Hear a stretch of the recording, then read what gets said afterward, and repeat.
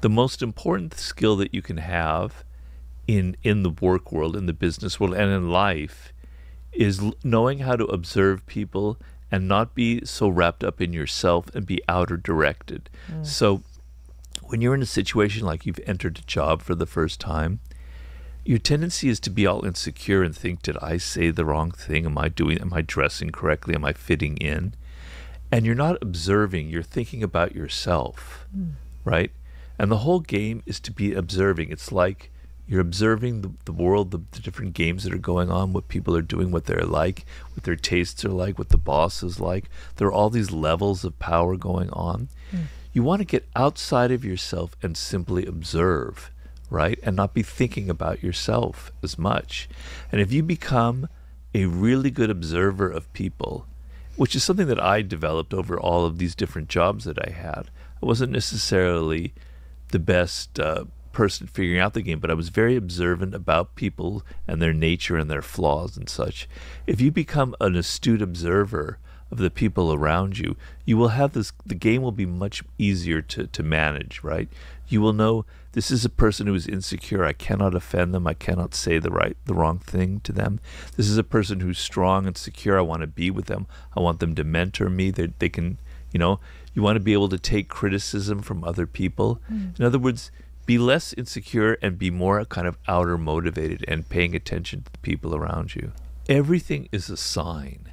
So when you're observing, another thing is enjoy this aspect of it because it's actually a lot of fun. It's like watching a movie and observing people and understanding them. But everything people do is a sign.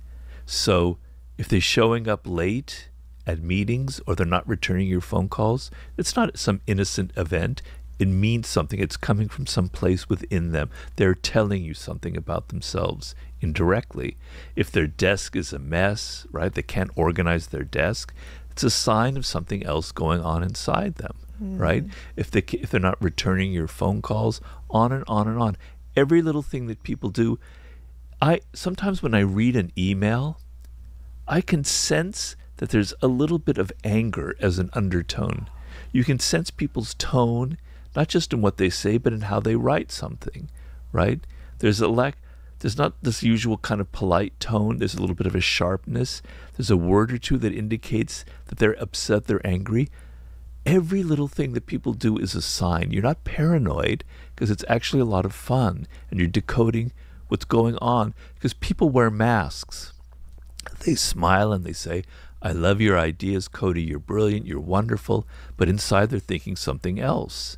And you have to be able to pick up all of these signs. We frequently believe that our ability to succeed at work is based on our intelligence, our voice, or our appearance. However, the capacity to observe people is a far more potent and frequently underappreciated skill. Your mind is typically introspective when you start a new job. You're worried. Did I say something incorrectly? Do I belong here? Are they fond of me? That self-centeredness makes you blind because you lose sight of what's actually going on around you when you're engrossed in your thoughts. This change from inner-directed to outer-directed attention is important in psychology.